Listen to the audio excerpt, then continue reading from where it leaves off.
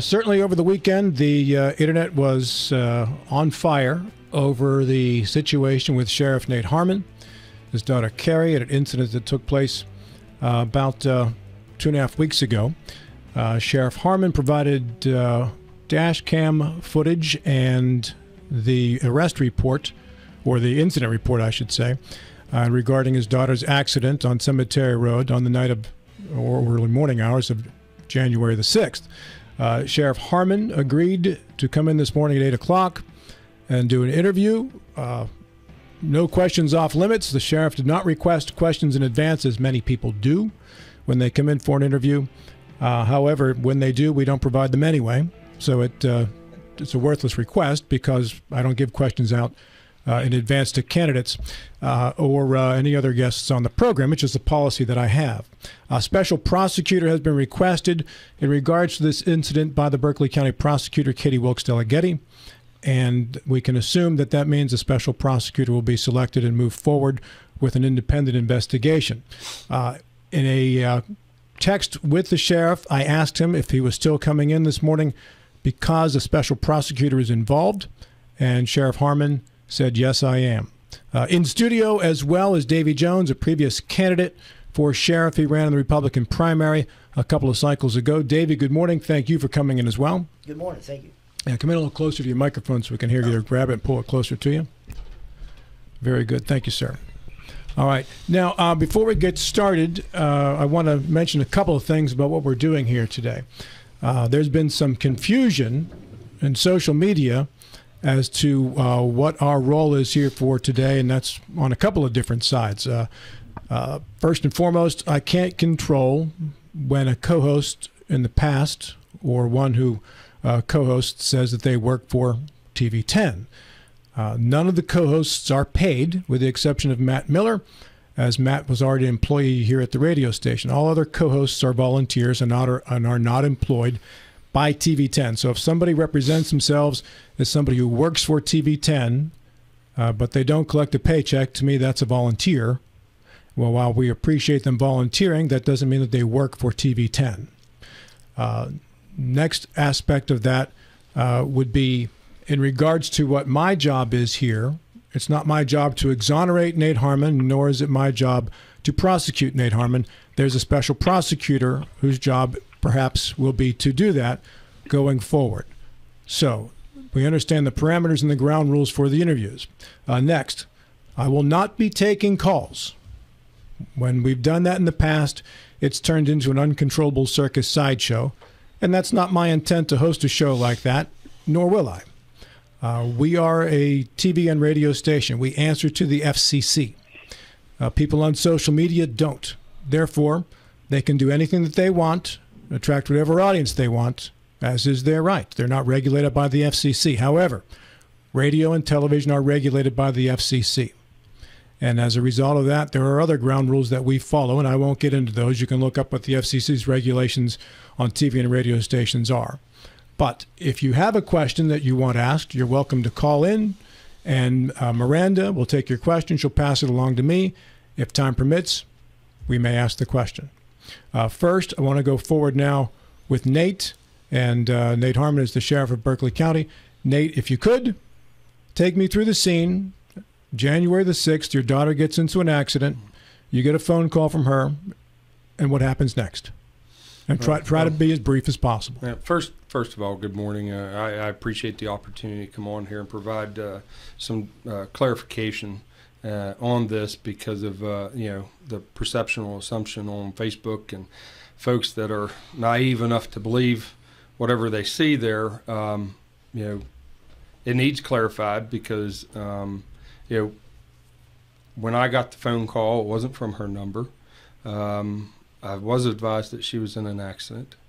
My wife and daughter was recovering from parainfluenza. I have nobody to actually go tend to that situation. So as a father, I got dressed in my civilian clothes, and I knew I didn't want to be overbearing. So I stayed in civilian clothes and took my cruiser because I wanted my steps to be documented. Got to the scene. Well, prior to getting to the scene, I asked dispatch if they got an accident on near Shepherdstown Road, and they said they did. I said, I think that's my daughter, and I'll be en route. Could you advise could you ask the deputy not to move the car, because I wanted to see the situation. And because sometimes, I didn't know the extent of the accident. Sometimes they could move the car because it's as simple as it is. And before I got there, I don't know, 25, 30 minutes later, get to the scene, wait roadside for the deputy to finish doing what he was doing there on scene. At this point, I have no idea what he had done prior to my arrival, and I think one of the very first things I asked was, had she been drinking? And he said, no, not that I can tell, or no, I can't tell. So I said, okay. And as the deputy continued doing what they're doing, I talked with my daughter, who was on scene, sitting in a truck up the road a little bit at the entrance of the cemetery, and got the valuables out of the vehicle. The vehicle's in my name. So as an owner of the vehicle, I requested Les's Towing to tow the vehicle. She had a friend to drive her where she wanted to go. It wasn't my house. And we parted ways. Well, I actually walked the scene a little bit because I wanted an understanding of what occurred.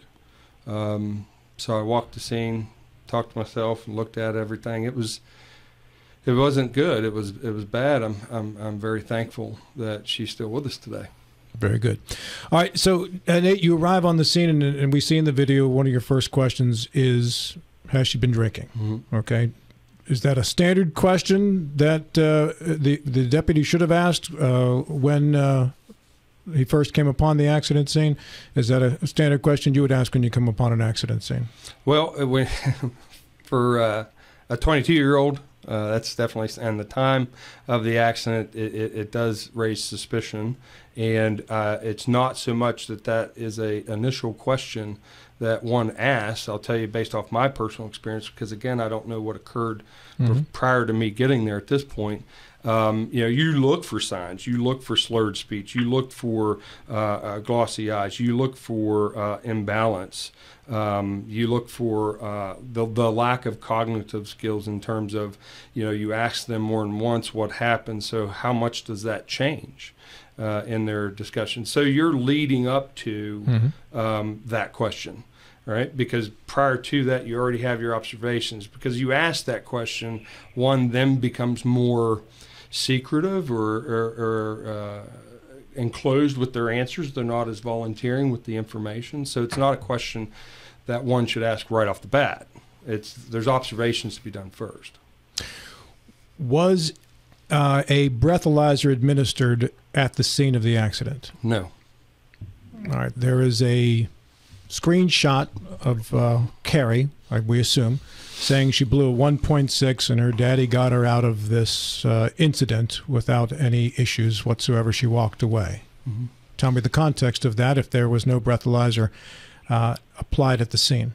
Well, I can tell you, I had to scratch my head, and I have reviewed that particular communication over and over and over again.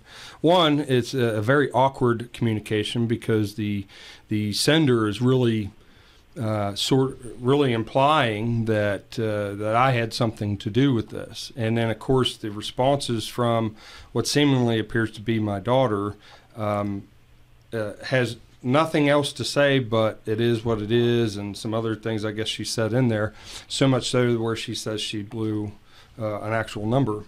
I will tell you this. I'm not going to, I don't dare dabble in that I'm a professional psychologist, but I will say that the peer pressures and status ladder that a young adult feels that they have to climb between the ages of 18 and 25 is a significant pressure on them. If she's touting something even remotely similar to what I've read, I would venture to say that she is portraying an image or attempting to portray an image that she is untouchable because she is my daughter. I can also tell you that Ange and I have been very avid with our entire family. There's no name dropping here. There's no favors. Don't ask for any favors. Don't call me for any favors. Deputies, I've never received a phone call at my house from a deputy saying, well, what do you want me to do with this? Mm-hmm. The deputies know, don't do me any favors. Someone name drops me, times whatever you're finding by 10. I've never asked for that, nor is my expectation that. So I would chalk it up. The other part of that is I've got evidence that the actual communications were altered, and there is plenty of platforms out there, and I'll read one to you that is specifically made for altering Snapchats. It's called fakeinfo.net, and when you go to this, you can sit there and read what fake Snapchat generator is actually about. One of the most popular social media platforms with over 280 million daily active users. And I was concerned. I was like, well, how do you get the color scheme down, and how do you make one of those? And I can sit there and show you that is very much similar in color scheme to the same message that's been posted. And I will say this, the person that supplied this information to me actually physically did a project and sent me a fake Snapchat with my daughter's name on it. And you can see right there, my daughter's name on it. Mm-hmm. And it's a test. Oh, our producer Colin says if you could hold it up to the camera. Right there. There it is. Kind of tough for the resolution of the camera to pick that up. Okay, and then I'll go back to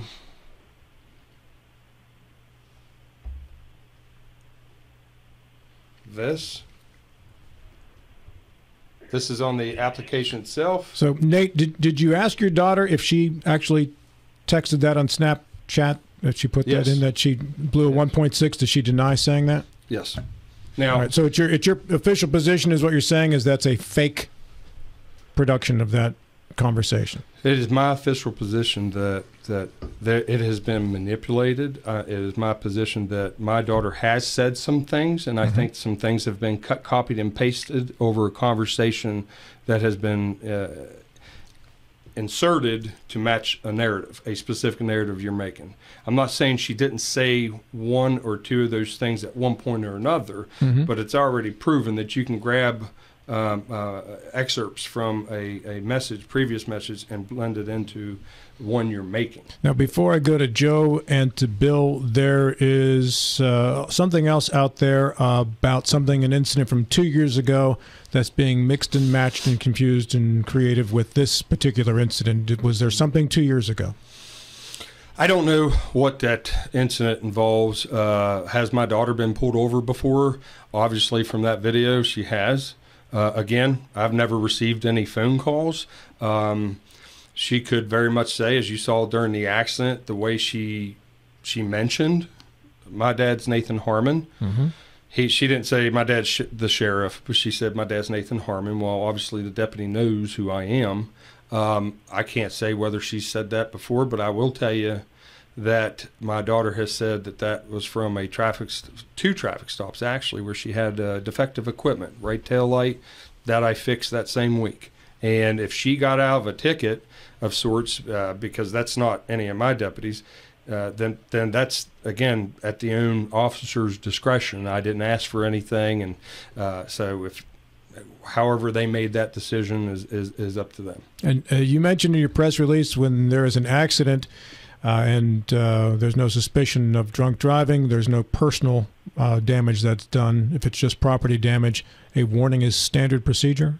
Yes. So, yeah, the deputy gets there. They take information. They get statements. They take pictures. They walk the scene.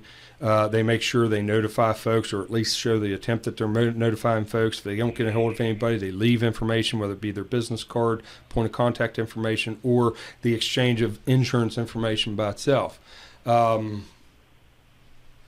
when I read the very first time I read the accident report was when I supplied it. You have 10 days to complete the accident report, and then there's another few where a supervisor's reviewing it. So approximately 12 days before it hits the filing cabinet, and that's if everything goes smooth. So I can say that this deputy got it done in 8, having been off a few days, and I first read the report and saw that she was cited for failure to use due care. Or not cited, given a warning because there wasn't no personal injury. And is somebody who's not the sheriff's daughter in a similar situation also given a warning? Yes. All right, is this a written policy in the sheriff's department, or just one that's just, hey guys, here's kind of how we handle this? I'm not aware of any policy per se. I do know that I have I asked my chief and other deputies about that same thing, and what keeps being used is it's standard practice when there's no personal injury involved, they issue a warning, because the way they look at it is, the person damaged their car, they damaged property, their insurance is going to raise, why add salt into the wound and give them a ticket on top of that? So it is standard practice. Joe Ferretti. Sheriff, first of all, let me say we all appreciate your willingness to come in and answer questions this morning. And while we're on the subject of drinking, because, of course, as you can imagine, there's a lot of social media buzz about this, and accusations are flying. So we're going to ask some more questions of you just to try to clear as much up as possible. With regard to this deputy who responded, Deputy Henderson, first of all, did you have anything to do with him being assigned this incident? No, sir. Is that something that is commonly done through the dispatch system and the officer who happens to be working that night? Yes, it's a rotational thing. So whether state police gets one call, we get 2. And then once we answer our 2, state police goes back to getting their 1, and then we answer 2. That's how the rotation works. Just for any call, especially an accident, as many as we get. So yeah, and I even had to ask because numbers change. Their numbers change at the first of the year anyway. So it's very confusing around the admin office about who's who after the first of the year because your unit numbers change. So I even asked 911. I was like, who's 155? And they had to look it up. Well, Deputy Henderson did show up, as we know, and of course he shows up with a department vehicle. Is that vehicle equipped with a breathalyzer if the officer feels it's necessary to have it at the scene? Does he always have one with him? I'm not so sure if every deputy has one with them. They have the ability to have one with them. They have the ability to carry one in their car at all times. I mean, I was huge on DUIs. I think I got 73 in 1 year.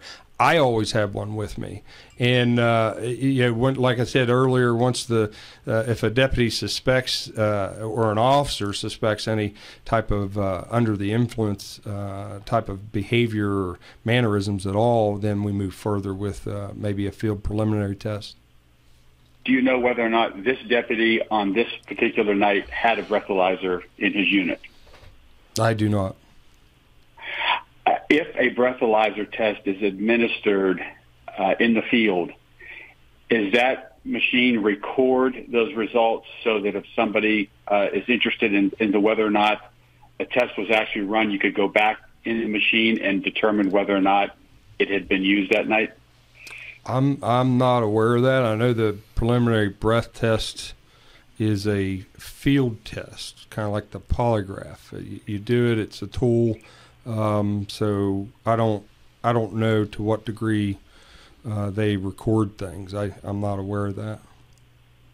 There's been some accusations made, again, in social media that your daughter had visited establishments that serve alcohol, one of those being the Green Frog Bar, I think is located in Hagerstown. Do you know whether or not your daughter was at the Green Frog the night before the wreck? The night of the wreck. I know for a fact she wasn't. And I know for a fact she wasn't for 2 reasons. One, I do have a image from social media where the owner of Green Frog has openly said that they carry video footage for up to a year. It goes into a cloud, and he or she, I don't know who owns it by name or sex, but they have not observed any footage that has her there that night prior. And the other reason I know for a fact was because I was tracking her car. What do you mean by tracking her car? I had a tracker on her car. And for what purpose? I'm sure we'll get into that a little bit more. I'm not sure if I have time, but we're not. I have 5 daughters, so this isn't my first rodeo. So when you start seeing some warning signs of things and maybe some lying of sorts, then parents should go into action, and we did. Okay. When you arrived at the scene and discussions with your deputy, you indicated that you needed to check something in the vehicle. You took the deputy's flashlight and went over to the vehicle. What was it that you were checking for? Well, just to clarify, I didn't say in the vehicle. I need to check the vehicle real quick. Okay. I never cracked a single door on that vehicle. I never entered the car or anything. I took a knee, looked behind the tire, tracker's still there, I'm done. Because she's got in an accident, I'm not losing my tracker. So, I understand. Have you subsequently checked the tracker to see what her whereabouts were that night? It was, yep. What were you able to determine? She was coming from a friend's house. And is there timing stamps on this tracker so you know about approximately what time she's at certain places? Yes. It's approximate, really. I'm not sure how accurate it is, but it's close. But you're able to basically track her whereabouts that entire evening leading up to the accident.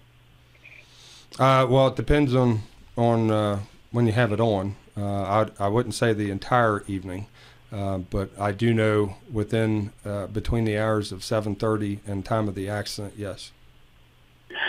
So, and you've reviewed that? Yes.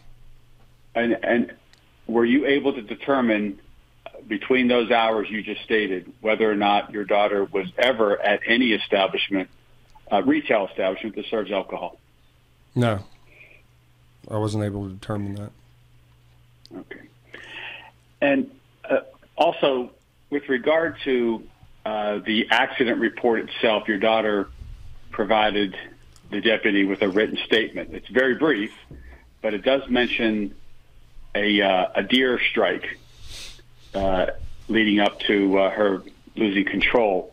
Was it ever determined that a deer strike was involved in this accident? Well, I'm glad you asked that. One, I feel, the roads were slightly damp. There's you look at that evening and the weather, that there was scattered rain that night. So also the hill crest and turn, I think, contributed to that, well as potential speeds. We were not able to determine any deer or existing deer. Matter of fact, just as Deputy Henderson shut his camera off, the question you'll hear me ask, or at least asked, was I was asking him about a deer because I hadn't walked the path all the way over the hill to see if there was a carcass or anything like that. When you're talking about that age, I think sometimes they think mentioning an animal will minimize the seriousness of it, or at least they're not admittedly saying that they made a mistake as big as that was. I didn't find any evidence of a deer. As a matter of fact, every indication reveals that as she was trying to negotiate the hillcrest and right-hand turn, that she was doing so too fast. And while we're talking about the video cam, you mentioned that the deputy had turned it off at some point. There, of course, there's some concerns about whether or not the officer turned off the body cam so that you and he could have additional discussions about this wreck outside of the videotaping process.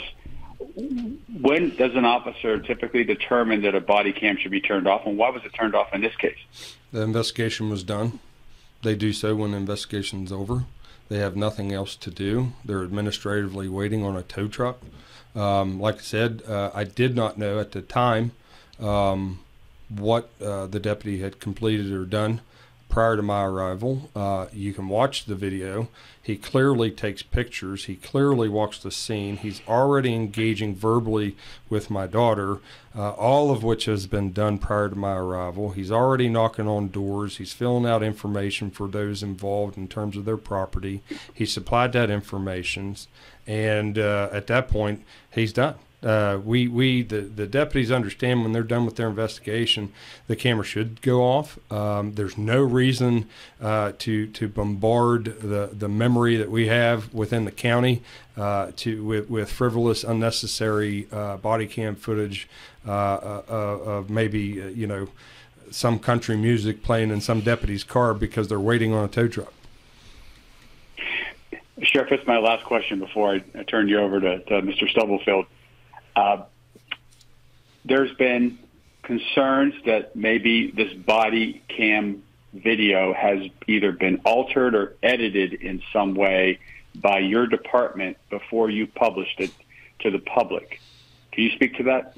Yeah, there's no way to do that. You can't change the video. Gary Wine from IT can speak more to and I have Davy Jones here. He's an IT expert as well. He can even further confirm that for you. The initial problem I think we can collectively agree on, because I got the message from WRNR, was that it kind of uploaded either incorrectly or was competing with some other platforms, and there was just a loop glitch. And as soon as we found that out, I immediately had my assistant run over a brand new thumb drive, which I don't think they needed. I think they fixed the issue. Mm-hmm. And so there was never any any editing done. And I'm glad you asked that, because it's a perfect example of what a 2-hour delay in what was a technical issue through the Facebook court gets you.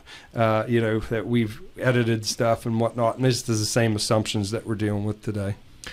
And Joe, we're going to take our commercial break here. And by the way, just to remind everybody, Joe is not a happenstance caller. Joe's co-hosting today by telephone. He's out of town, but he's co-hosting by telephone today. He's an attorney at law. We're going to take our break. We'll be right back with more with Sheriff Nate Harmon after we do this. Joining us by telephone is Joe Ferretti, attorney at law. He is not the attorney for Nate Harmon. By the way, he is a frequent co-host on this program and an attorney in Martinsburg. Also with us co-hosting is Bill Stubblefield, former U.S. Naval Academy graduate and a retired admiral. William.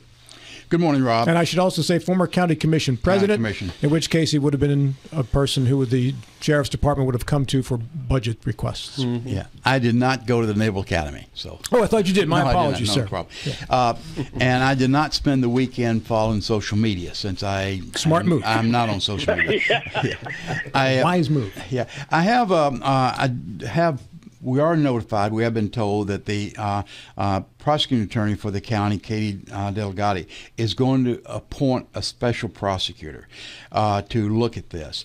And I suspect, Sheriff, it's going to be not as much as what the accident entailed as would be your protocol, your procedure, and any follow-up, because that seems to be where a lot of the interest has been generated. Was your daughter given special treatment? Was your daughter treated different than anybody else? And you said a couple of things a while ago that raised a red flag with me. You said, one, certain procedures are not written down. We're talking about a breathalyzer for it down there. You said standard practice.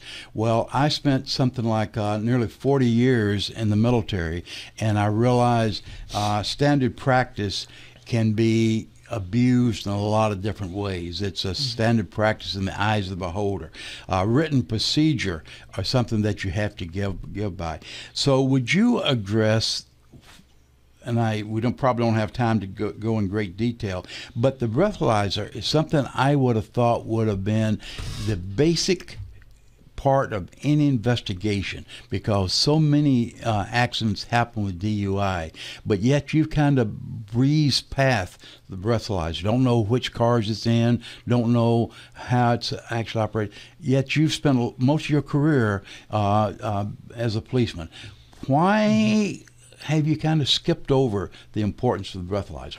Well, it's not. I'm not skipping over it as much as I am. I don't know. It's been a while since I've actually done DUIs or processed one myself. Even the DUI information sheets change quite frequently, and there's a lot more that goes into an officer detecting a DUI. The defense attorneys have done a pretty good job at defending their clients in court, and there's been a lot of changes. I don't know if they're signed out. I don't know if there's one for every car. This is just information I simply do not know, and I hate to assume. I have been told that, again, without personal injury, the deputies don't want to add insult to injury to the individual involved, so they don't write a citation. Whether that's policy, I have no idea whether it is or not. I've not ran across it. I just, I called our admin staff and posed the question, and that's what I received. So it's only what I know. Okay, and that's fair. I'm not trying to ask you something you do Sure. not know, but I was struck by the fact that this was not covered under written procedures, more so than standard practice. Was the speed involved at all? I think there was. Based upon what? Well, when as a father, I need answers. Why did this happen? Trust me when I say, if my daughter at any point deserved to be arrested, I probably would have done jumping jacks and said and would have been really happy, not because of what's happened here, but just we've dealt with a lot with her. I had to walk the scene so I can get a perspective, because this isn't the first accident my daughter got into. I mean, we got a Volkswagen. I literally watched this one. She was attempting to pass a mail truck. Her mother did earlier, and I'm literally following her mom, her, and myself. We were driving to a friend's house to put the one last part on her car, because she spun out in some gravel at a school and wrecked it. So I just got done fixing it, and here she goes. She's passing on a double yellow line. This is prior to me taking office, by the way. She's passing on a double yellow line. The mail truck decided to make a left at a four-way, and I'm watching all this take place. So my daughter doesn't make the best of decisions, and I know this history. Yeah. So you could tell that, if you're swerving a deer, you actually see some sort of what we call yaw marks, or some immediate exit of the roadway. I did not see that. I walked it, I looked at it, and she had gradually went off the roadway. So I think what occurred, she got into a front wheel skid, lost control of the vehicle, and exited the roadway on the left edge. Sure. Okay. You mentioned that you had a tracker device on your daughter's car, and you spoke with great authority that she had not been to the Green Frog. But when Joe Ferretti asked you, had she been at another bar, you said you did not know, you could not tell. What made the Green Frog unique from another bar when you had a tracking device on her automobile? Because it gives you general areas, and coupled with the fact that the owner of Green Frog had came out publicly on social media and said, I viewed my footage from that night, that night before, the night after. She in no way, shape, or form was in my establishment, and he was going along the lines of, because he was getting attacked, and I believe other people has actually utilized that false information that she came from Green Frog, and you look at the nearest address of that area. Was she even in the area? I can tell you she wasn't. Okay, so you're saying the resolution of your tracking device is not precise enough to say whether she was or was not at a particular location. Correct. It shows area. It shows area. It doesn't show like exact addresses. So your emphatic statement where she was not there should be amended, say, because of the owner of the green frog, more so than the tracking device. What do you mean amended? Well, you said you knew for two reasons that she was not the green frog. One was the comments of the owner, and the other one because you had a tracking device on a car. But yet you're saying now that the tracking device was not sufficient resolution to tell that she was in a particular place. No, I don't need an amendment. I can tell you that when she drives on Shepherdstown Road, it'll show me that. Okay. She was never on Shepherdstown Road. You couple the fact that she was never on Shepherdstown Road with what the owner said, I emphatically disagree with the fact that she came from Green Frog. Okay. Let me go back to this a little bit, this thing about procedures and standard practice. What I know about police work is capsuled in watching Perry Mason years ago, so I don't really know very much about it. But I would think that with an accident at night where there was damage to the automobile, and I think there's also property damage with the mailbox, I believe that's correct, would there not be standard procedures to give a citation for reckless driving or failure to maintain control, something like that? No, you start coming up with procedures like that, then you're working for the insurance companies, and we don't work for insurance companies. We don't do that. It's always, for the most part, been the discretion of the officer, and that's with any agency you see.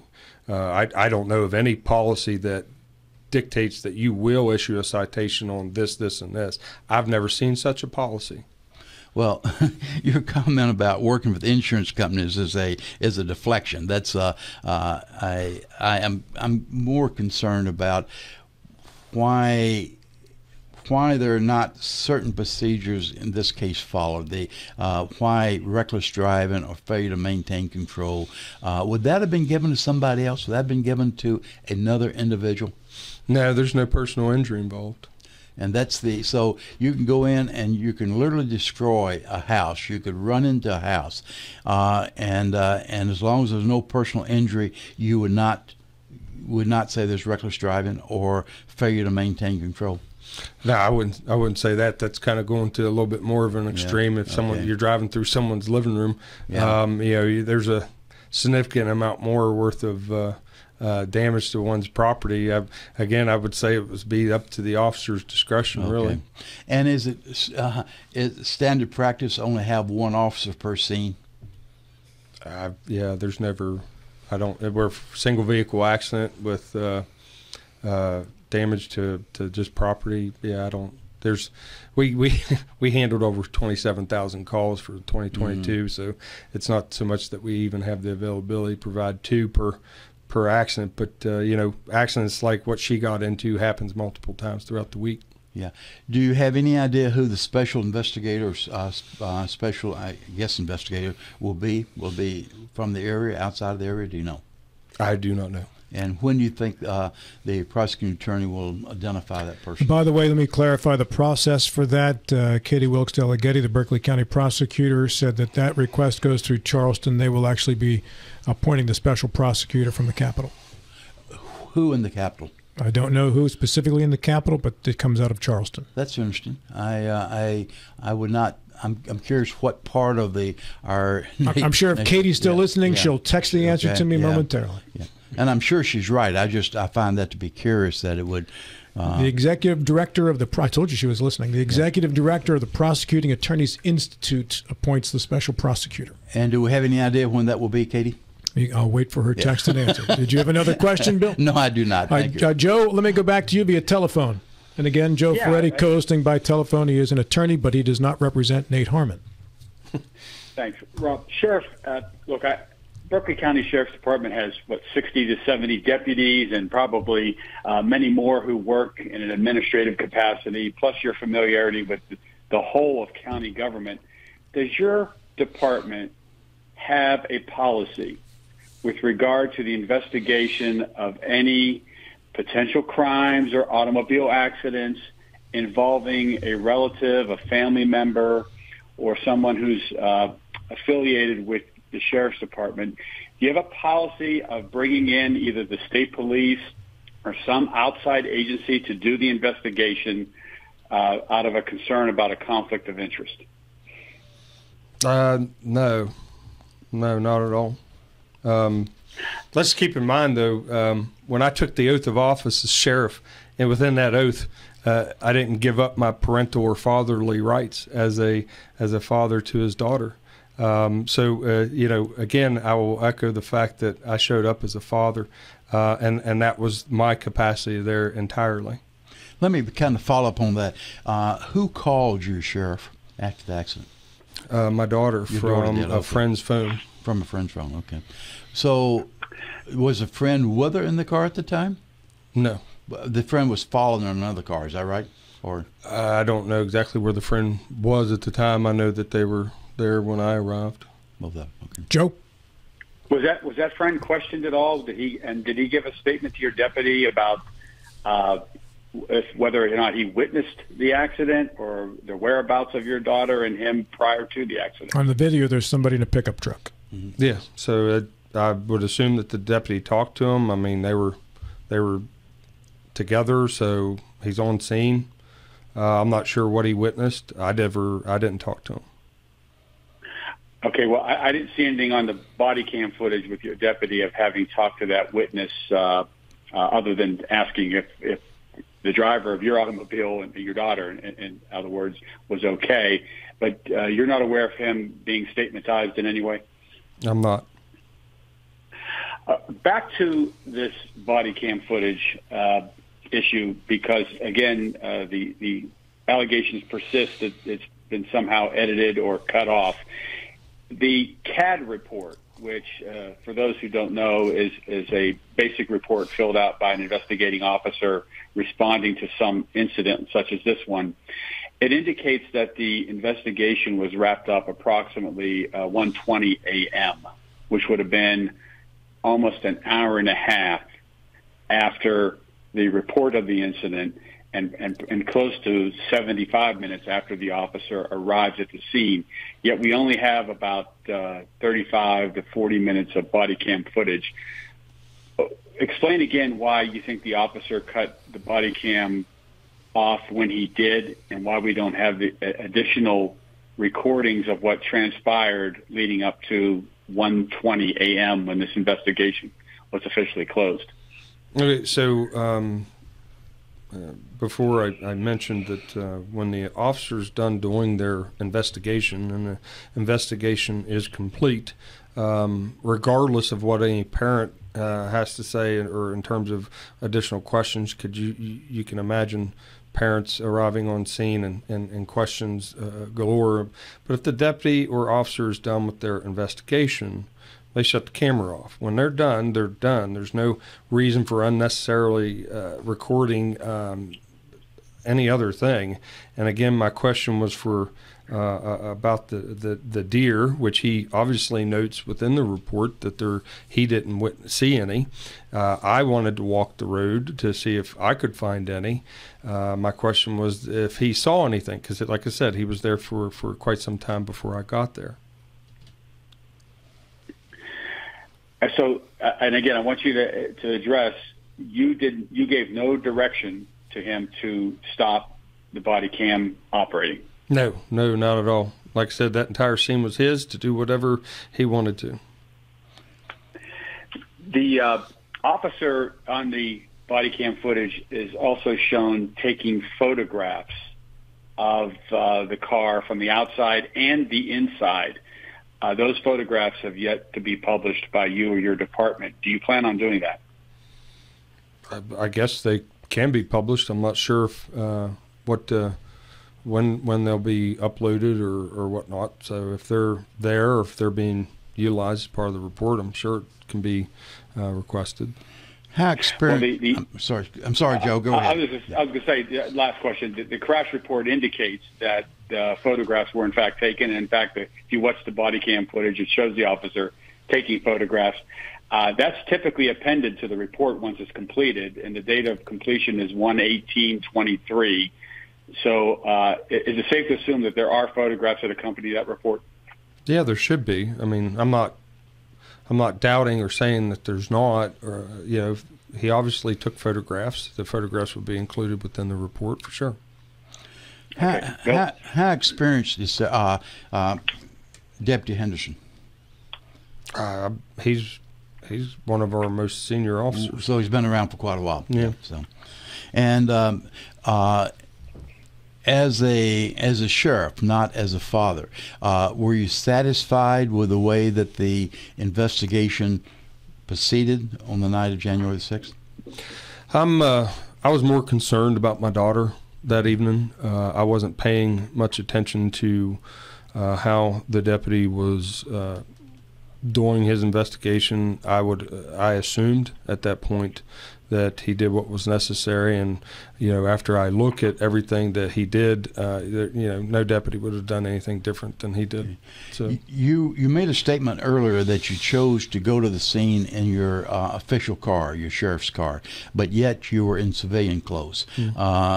You made the statement that you wanted to be identified with your position, but why did you not wear a uniform? Well, when you wear a uniform to the scene, the perception could be authoritative. I didn't want, if I could negate any potential perception in that manner, I wanted to. Besides, it was 15, 20 minutes after midnight or something like that. She woke me dead out of sleep, and truth be told, that's a lot of stuff to put on. Sure. Nate, just a couple of minutes left here in this hour. A couple of questions for you. Over the weekend, I was not wanting for additional screenshots of conversations from relatives of yours or your daughters in regards to your daughter's behavior, one of which appeared to be from an aunt saying that the last thing needed is you covering up for Carrie's behavior, that she has a problem. I'm paraphrasing here.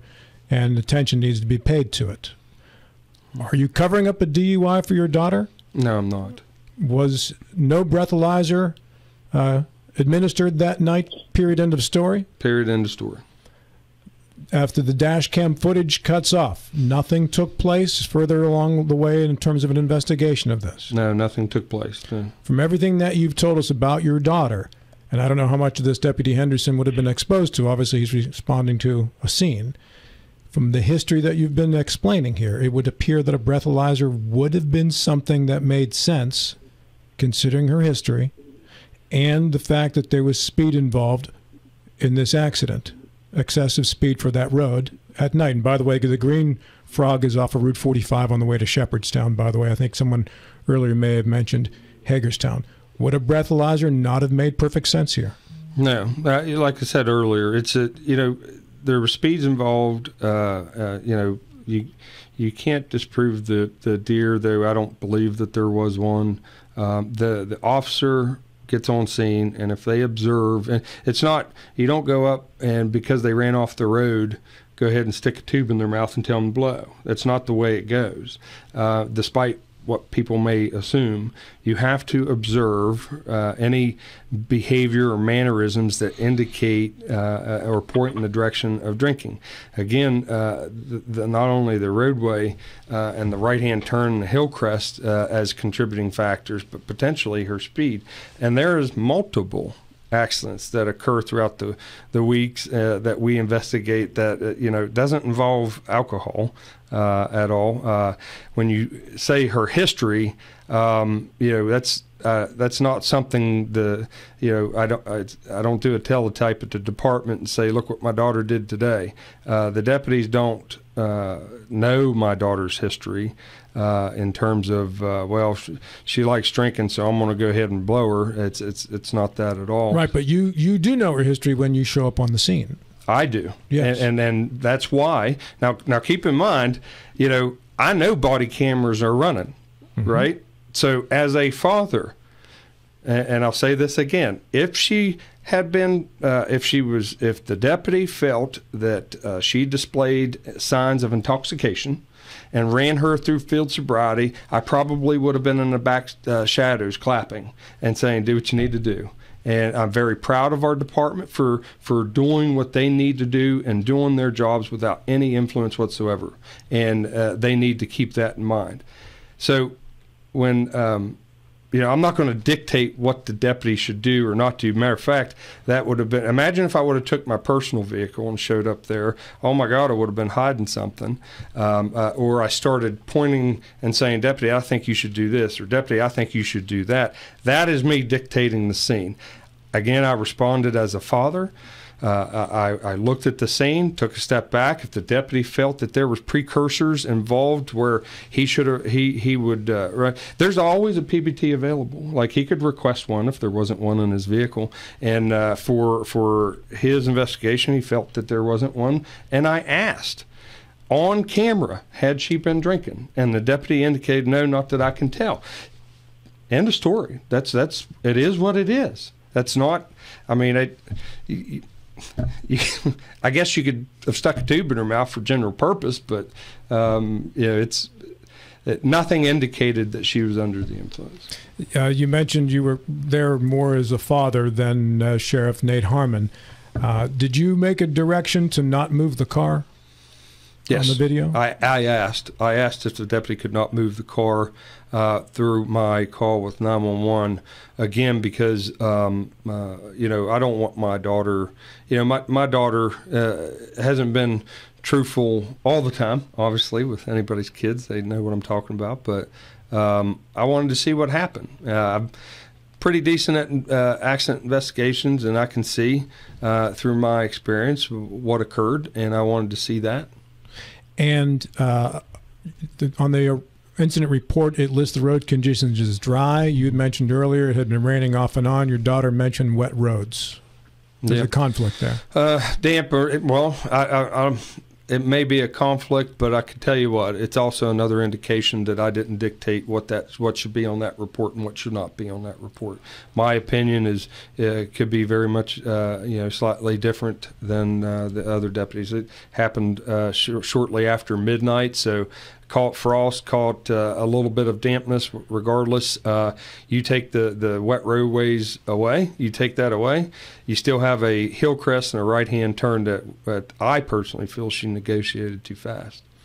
Is there anything else that you can make public out of this, including your own personal tracking data? Anything else that can be released? Well, I'm not going to release the tracking data. I mean, if you already look, they are personally attacking my daughter. Telling her to go kill herself, and different barrages of attacks, and getting involved in her personal life. I can assure you that her mother and I have been very or attempted to be very engaging in trying to help our daughter. I love her very much, and as any parent would, I want to see her through things. And every time I've been behind the podium, I've said this multiple times, there's not many people that the problems of Berkeley County hasn't affected, whether it be drugs or some type of substance abuse, and I meant that.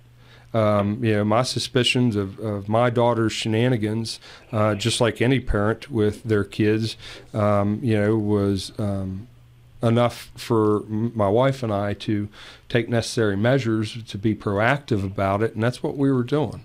I asked that my life is an open book. I don't, for the public, that's dig on me all you want.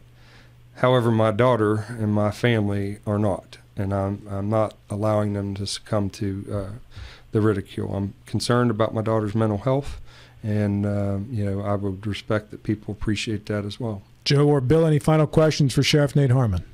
Bill says no. Joe, via telephone? Just lastly, real quick, Sheriff, you mentioned earlier in this interview about the possible alteration of the Snapchat excerpts, and I'm sure you understand the implications of what's said in those Snapchat conversations. Purportedly, those involve family members. Have you been able to check with family members to see if those Snapchat dialogues actually took place? They continue to say family members. I'm going to tell you something this right here. That aunt, that so-called aunt, hasn't seen Carrie, never given her a birthday card, never called her, wished her happy birthday, nor has broke bread at my table or anything for over 15 years.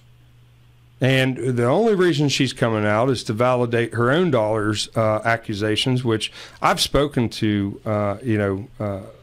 a lot of people. There are a lot of motivations behind what you're seeing, and vendettas between children that has occurred that sparked this initial attack.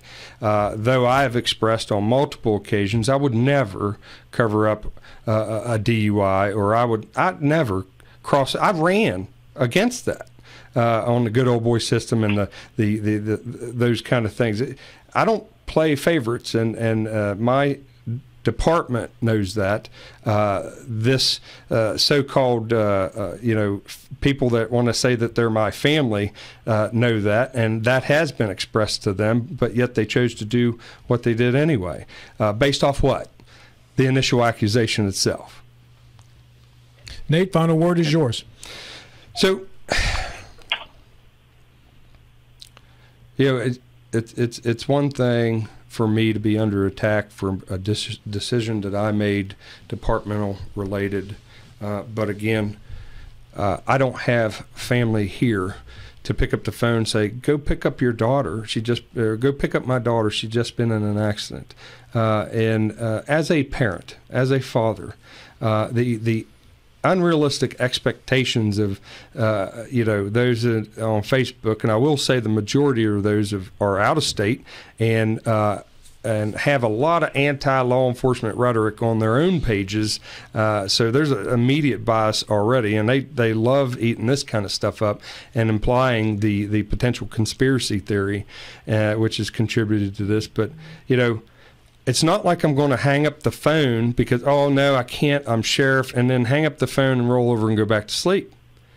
If your daughter called you and said that they had just been in an accident, mind you, every bit of conversation I have with my daughter is just as clear as we're having it now. No slurred speech, no imbalance, no odor of alcohol present.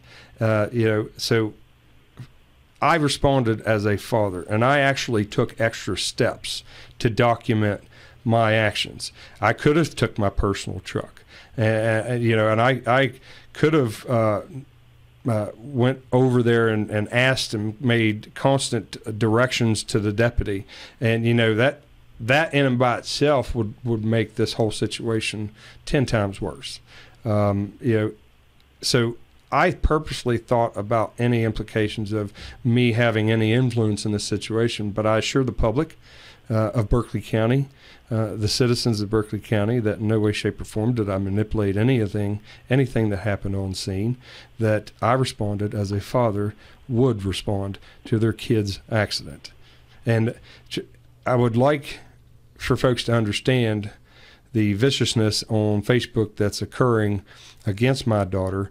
And I've spoken with multiple people in terms of, substance abuse, drug addiction, stuff like that, to get advice, seeking advice in terms of potentially helping my daughter if we've had identified a potential problem with her. You're talking about someone, hypothetically, that would be at my house maybe twice out of a 3-week period. So it's not like we got a chance to see her a whole lot. We did have our suspicions of potential issues that she was having in her life, like many families experience in their life, and we were actively trying to deal with those things. This not being one of them. You take the title away from my name, and I'm still a father showing up to an accident, which happens multiple times throughout the week. The only reason this is getting attention is simply because of my title. Sheriff Nate Harmon, thank you very much for your presence here today. Davy Jones, thank you. And that concludes our Hour Plus with Sheriff Nate Harmon.